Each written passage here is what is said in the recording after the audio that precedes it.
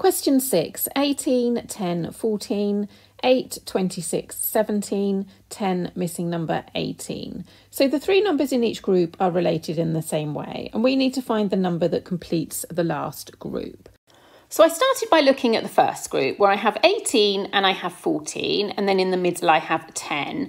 I thought to begin with it might be about subtraction. 18's the largest number, so I thought that maybe I would need to subtract 10, or maybe I would need to subtract 14. But then when I looked at the middle group, I realised that actually in the middle group, the first number, the 8, is the smallest number. So if I did any subtracting in the second group, starting with the first number, I would actually be getting negative numbers. So I decided that subtracting most likely would not be what I needed to do.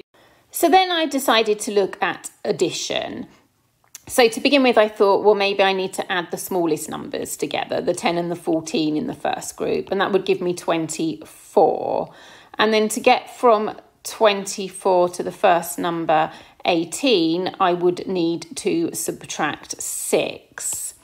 But then looking at the middle group, I've got the same problem, haven't I? Because 26, the middle number, is actually the largest number. So if I add 26 and 17, then I am going to get 43. And if I do 43, take away 6, then I get 37, which is not the middle number. So then I decided to try adding the first two numbers. So if I do 18 plus 10, then I get 28.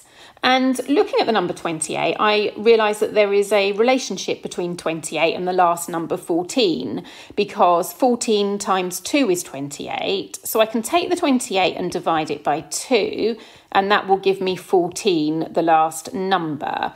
So let's see if this works with the middle group. So we have 8 and we have 26. So I'm going to take the 8 and add the 26, which gives me 34.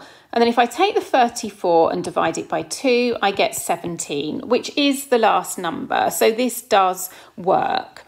So now looking at the last group, we have 10 and we have 18, but we don't have the middle number. So that just means we need to work in reverse, which is fine. In the first and the second groups, we ended with the last number. So that means we are going to start with the last number. So we're going to start with 18. And then in the first and second groups, we divided by 2 to get the last number. So because we're going in reverse, we're going to multiply by 2.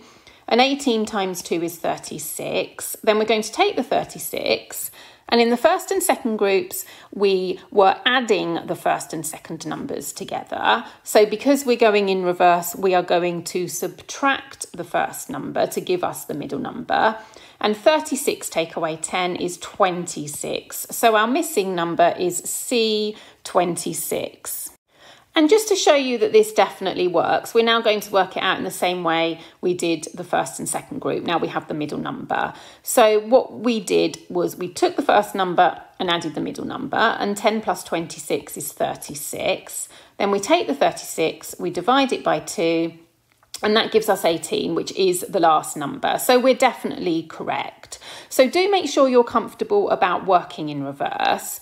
Do make sure that if you're not, that you practice and you go over it a few times until you are confident about it. It's about knowing and being confident that the fact that 18 times 2 equals 36 means you can take the 36 and you can divide by 2 to get the 18, or you can divide by 18 to get the 2. And it's about being confident that 10 plus 26 equals 36, and that then if you're working in reverse and starting with the 36, you can subtract 26 to get 10. You can also subtract 10 to get 26. So just to remind you of another approach you can use in some questions, looking at the first group, because 18 is the largest number, we might think that we might need to multiply the 10 or the 14. So you can start writing out the 10 times table and the 14 times table. So 10, 20, 30, 40, and then 14, 28, 42. And then you can look and see if there's a way to make 18 from these numbers. And you should be able to spot that you have 28 and you have 10. And if you take the 28 and you subtract 10, then you will get 18, the first number. So what you are doing is you are taking the last number, the 14, and multiplying it by 2. And then you are subtracting the middle number, the 10, to get 18. So this is just another way of doing what we had worked out, and it works. So you might like this approach, you might find it more straightforward, but just be aware it's not going to work in every question. Now all you need to do is mark your answer on the answer sheet with a horizontal line next to the number 26.